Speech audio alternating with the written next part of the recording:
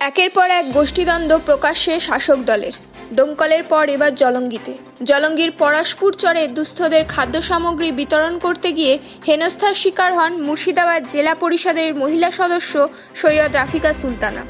বিতরণ খাবার ছিনতাই করার অভিযোগ উঠল জলঙ্গি ব্লক সভাপতি রাকিবুল ইসলাম ও জলঙ্গি এমএলএ আব্দুর রাজ্জাক ঘনিষ্ঠ দুষ্কৃতীদের বিরুদ্ধে। এমনকি খুনের হুমকিও দেন তারা, এরকম অভিযোগ তুলছে রাফিকা। ছিনতাইকারীদের সেই ভিডিও প্রকাশ্যে এলো। অভিযুক্তদের শাস্তির দাবিতে কয়েক ঘন্টা সেখানেই বসে থাকেন তিনি। পরে ৩ জনের নামে জলঙ্গি থানায় লিখিত অভিযোগ দায়ের করেন রাফিকা সুলতানা। আপনারা সকলে দেখতে পাচ্ছেন, লকডাউনের পর থেকে শুধু না, আমি যতদিন থেকে দিদির প্রতীকে, তৃণমূলের প্রতীকে যখন শপথ গ্রহণ করেছিলাম, তখন দিদির আদর্শে আদর্শিত হয়ে আমি মানুষের কাজ করেছিলাম, দুয়ারে দুয়ারে পৌঁছে গেছি। কিন্তু প্রতিনিয়ত সিপিএম থেকে আসা আমাদের রাজ্জাক সাহেব এমএলএ এবং তার নেতৃত্বে রাকিবুল ইসলাম কিছু দুষ্কৃতীকে দিয়ে আজ ঘোষপাড়ার চরে আমাকে হেনস্থা করে। আমাদের নেত্রী, আমাদের মা, আমাদের জননী, আমাদের মমতাময়ী মা সবসময় শিখিয়েছেন মানুষের পাশে থাকা, মানুষের কাজ করা, কিন্তু কখনো তিনি বলেননি দুষ্কৃতীকে দিয়ে অ্যাটাক করা। দল বিরোধী কাজ রাজ্জাক সাহেব আর এমএলএই করছে।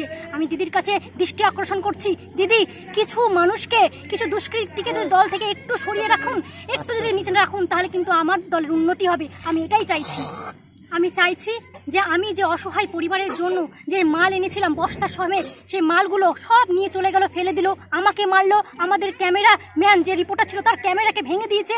আমি মহিলা হয়ে আমার গায়ে হাত দিয়েছি এবং আমাকে হুমকি দিচ্ছে। মহিলা কি করে নেবে? আরে আমাদের দেবী, আমাদের দুর্গা, আমাদের মা মমতাময়ী বন্দ্যোপাধ্যায়, তিনিও তো একজন মহিলা। তিনার আদর্শে আদর্শিত হয়ে আমার রাজনীতিতে আসা।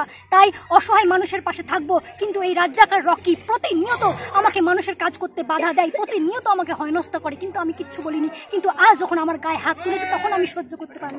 পিস্তল বার করেছে এবং আমার সঙ্গে যে ছেলেটা ছিল তার মাথায় হাত দিয়ে বলেছে যে এখান থেকে যেতে বলো, নাহলে শুট আউট করে দেবো। এটা আমাদের দিদি শেখায় না, আমাদের দিদি মানুষের পাশে থাকতে শেখায়।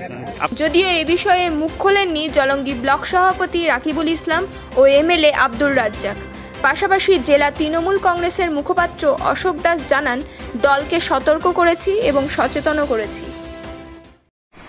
জেলা পরিষদ সদস্যা রাফিকা সুলতানা সে ত্রাণ বন্টন করার উদ্যোগ গ্রহণ করেছিল, কিন্তু বড় দুর্ভাগ্যের যে একটা ঘটনা ঘটেছিল অনাকাঙ্ক্ষিত, অবাঞ্ছিত, সেই ঘটনার কোনো পুনরাবৃত্তি হোক অথবা সেই ঘটনাকে কেন্দ্র করে আরও কোনো ঘটনা ঘটুক, আমরা তা চাইছি না।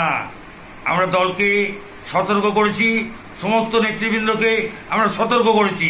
আজকে করোনা ভাইরাস মোকাবিলায় আমরা মমতা বন্দ্যোপাধ্যায়ের নেতৃত্বে আমরা আমাদেরকে কাজ করে চলেছি, সেই কাজ করতে হবে। এখন কোনো বিভেদ নয়, কোনো বিতর্ক নয়। বারবার বলছি, সবাই ইউনাইটেড হন, সবাই ঐক্যবদ্ধ হন মানুষের কাজের লক্ষ্যে।